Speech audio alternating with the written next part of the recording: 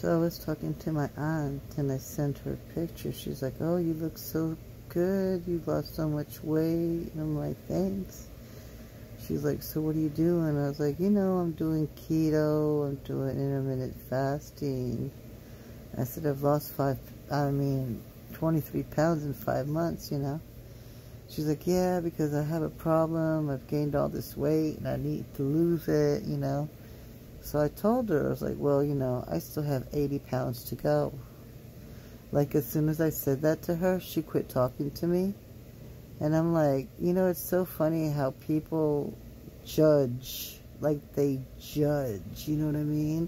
Like, if you're not picture perfect, at least in my family, then they feel like you're beneath them. I'm like, bitch, you just told me you're overweight and you need help losing weight, and I just told you that I'm still overweight even though you told me I look good.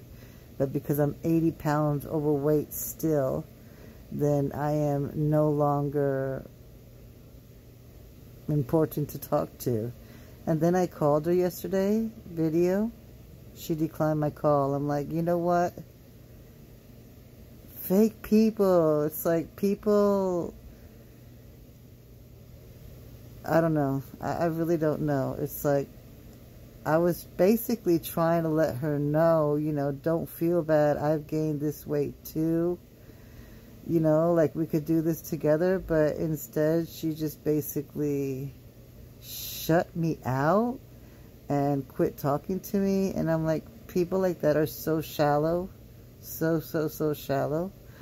Obviously, I'm not going to, you know, stop doing what I'm doing. I'm going to continue, but it just is funny how hypocritical people can be, very hypocritical. And it's like, it's a two-way street, mama, you know what I mean? I mean, yo, I was trying to be supportive, and what you did was basically shut me out and cut me down, and basically were like, you're not sufficient enough to keep talking to because you're 80 pounds overweight. Like, make that make sense. In my brain, it don't make sense. But whatever, yo. I'm going to keep it moving. But it just comes to show, you know what I mean? Not everybody is like you. And don't expect them to be. Because if you do, you're going to be surprised like me. Like, what the fuck, yo? It is what it is, though. So have a blessed day and love you. God bless.